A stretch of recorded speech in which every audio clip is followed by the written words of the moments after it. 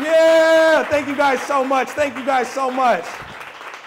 That actually was my first time ever performing that song too, so that was some fun right there. That was a lot of fun. We're gonna get ready to dive into a spoken word, guys. This is Unreleased. I've never shared this with anybody, so here we go. Let's dive into this. One moment. This checklist. I need to get this off my chest quick. The more I write, the less sick I feel. I tried 100 ways to heal me. If anxiety was as big as I think, my stress would hit the ceiling. Never been good at expressing what I'm feeling. Cover my emotions like laminations. Out of the bag, I've been on so many stages where I want to stay in the back. It's hard to stay on track when you're under attack. Late nights, I feel like giving up and taking a break from the fight.